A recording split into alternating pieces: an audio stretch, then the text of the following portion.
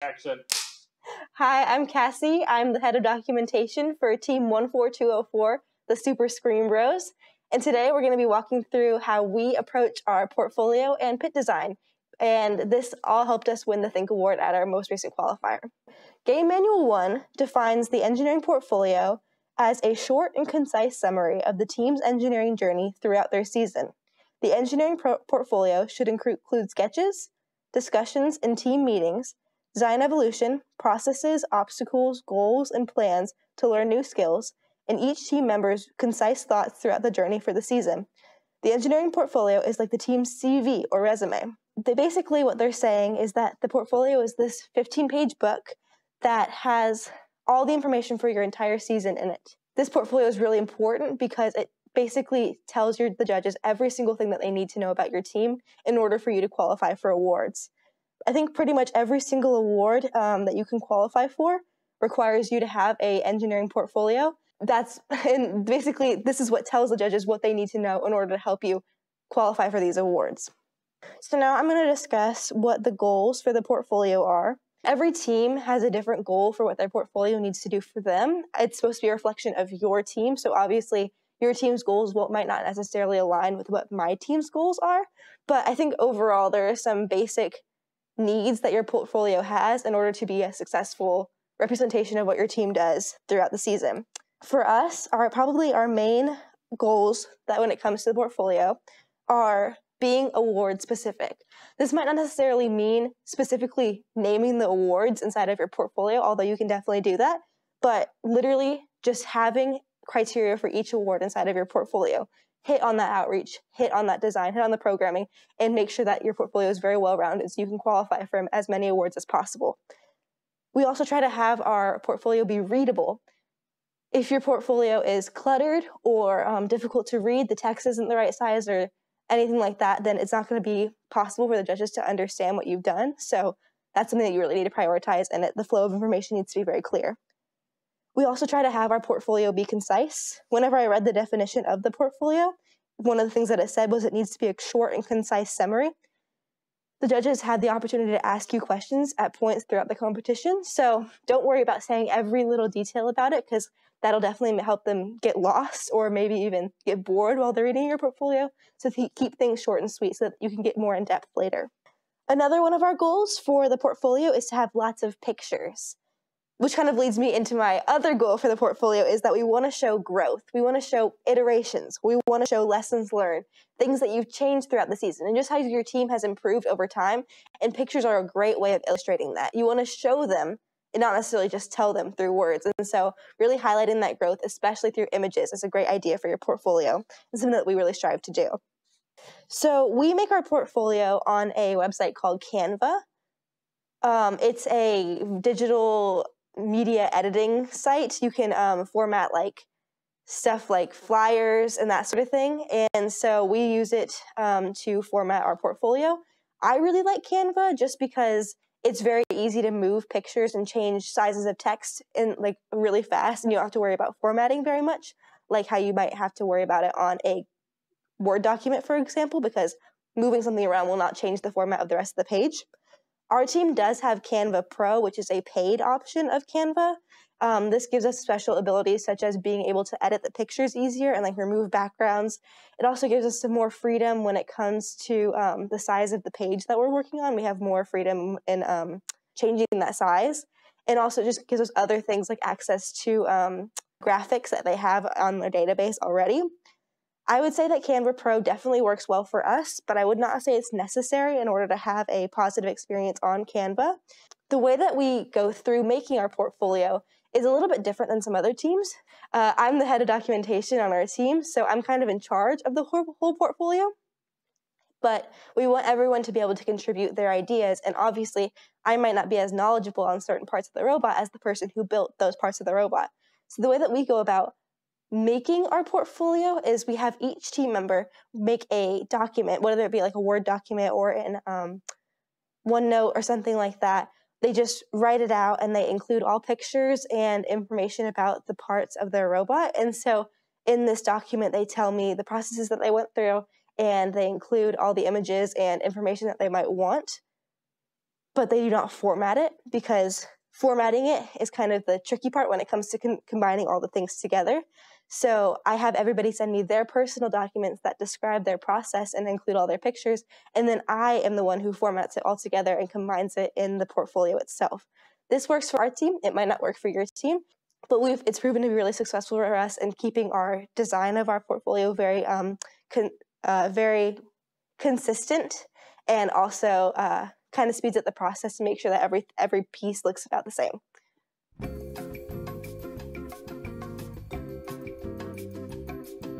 So it is 15 pages long plus a cover, so we did take advantage of that cover page. Some teams use it to portray information about their robot, about the season, and maybe sometimes put a key or a table of contents on their first page. We don't do that, but if that works for you guys, that's a great idea. But on our first page, we kind of just have a summary of the team itself. We introduce our name, our number, and just how long we've been around, and kind of just like our overarching belief systems and just like our motto in general and our mission statement. And it kind of just goes through like our personal values as a team, which is very important for the judges to see.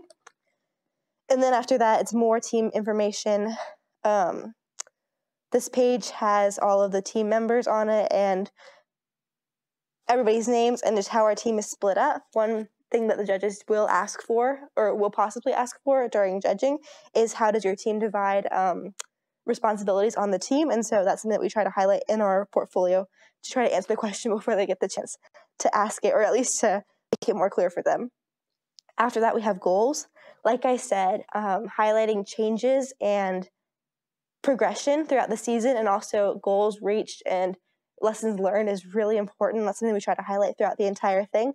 So we kind of started off with all the goals that we started with and the status.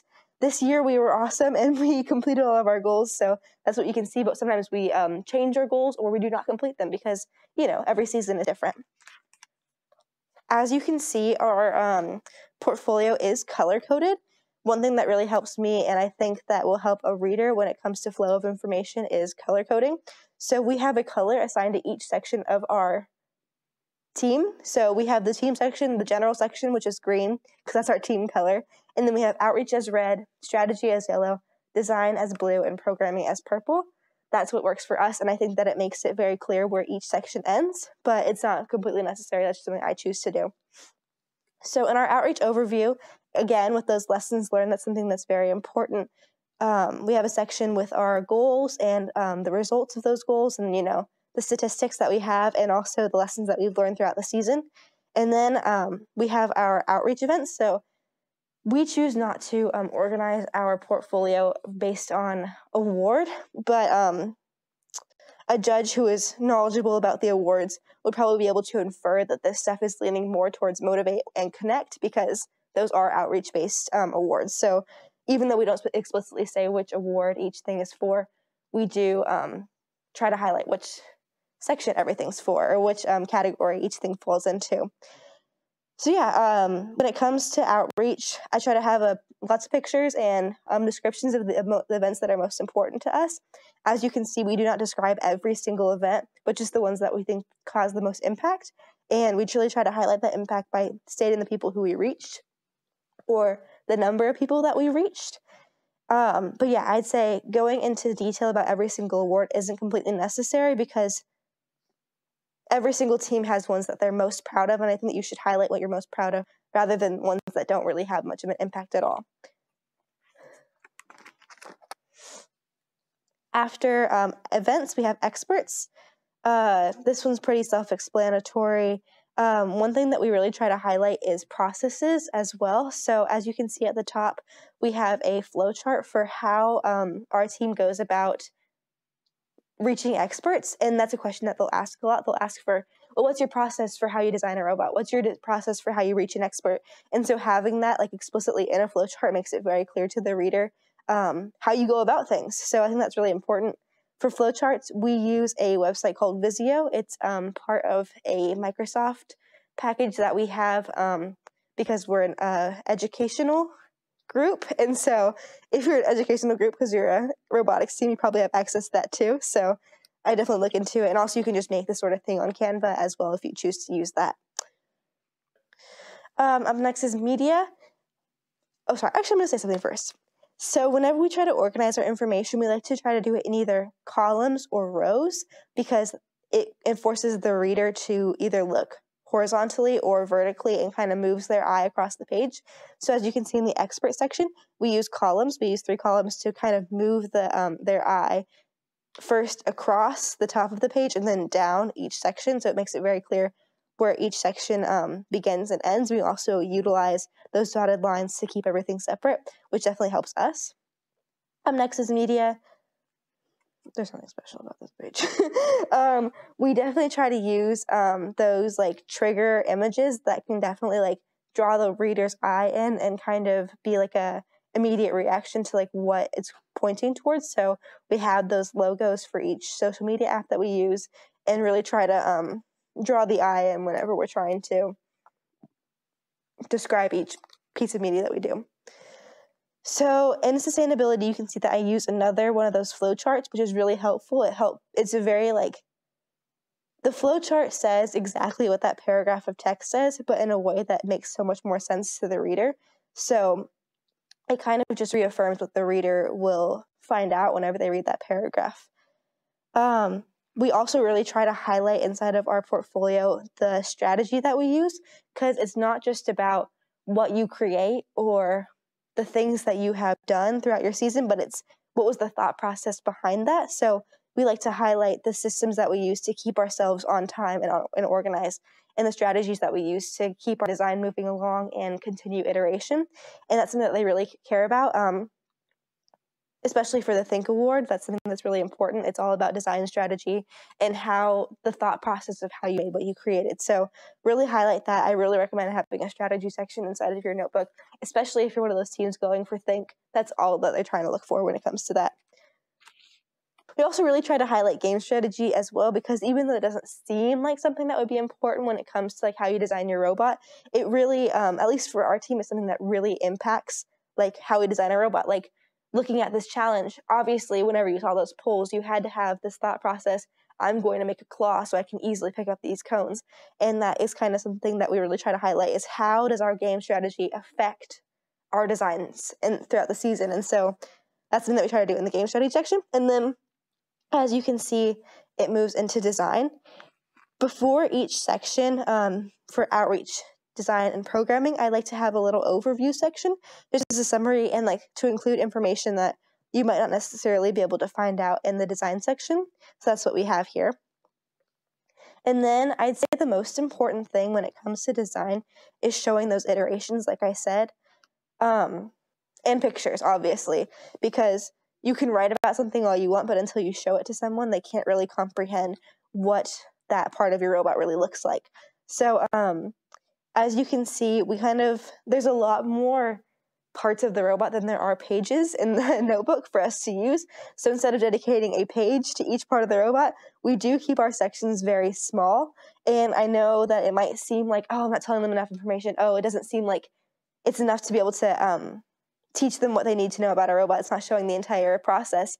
What we try to do when it comes to the portfolio, like I said, is to keep things very concise, just because they can have a general idea when it comes to, like, for example, the virtual 4-bar. This kind of has a general idea of like how it works and the changes that we've made throughout the season, but it doesn't go into every single detail.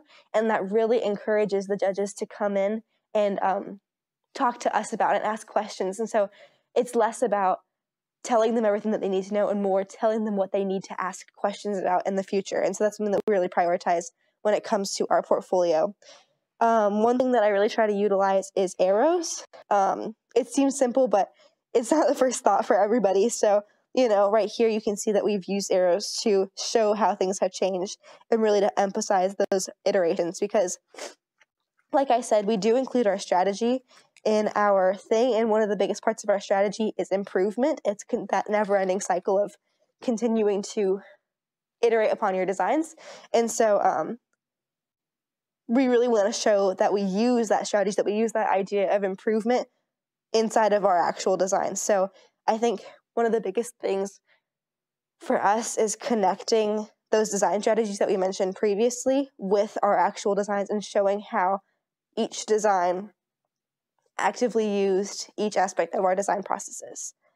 When it comes to programming, it's kind of tricky because a lot of programming does not have an image attached to it.